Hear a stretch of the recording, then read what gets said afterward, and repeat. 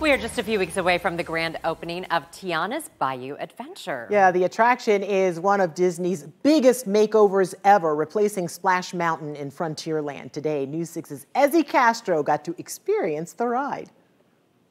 On a hot summer day like today, Tiana's Bayou Adventure is the way to go if you're here at Walt Disney World's Magic Kingdom. And let me tell you something about this ride. It was a lot of fun. The ride was actually formerly known as Splash Mountain. It's based off the 2009 movie, The Princess and the Frog. And it was in 2020 when Disney made the official announcement that the ride would go through a new era and close Splash Mountain in 2023. And here we are in summer of 2024, and we got the chance to experience a 1920s New Orleans thanks to Tiana's dream of opening her very own restaurant. We took our own cameras on the ride, and we did notice some nostalgic items from Splash Mountain. But of course, this brings Tiana's story to life with the help of some critters and other characters from the film. And before you know it, comes the big drop down the bayou. Take a look. Here we go. Yeah.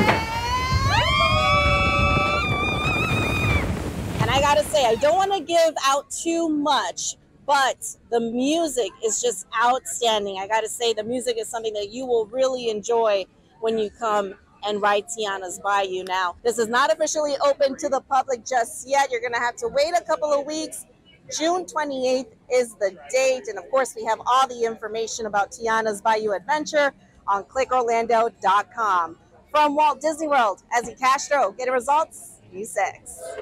All right, that looked like a lot of fun. So we want to know, are you excited for Disney's new rethemed attraction, Tiana's Bayou Adventure? Weigh in right now at clickorlando.com/react. Just open your camera app, scan the QR code you see right now on your screen, and the link will take you right to that poll. Who's voting no on that?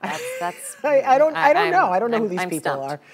A few weeks after Tiana's Bayou Adventure opens at Disney's Magic Kingdom, Grizzly Hall will be welcoming guests again in Frontierland.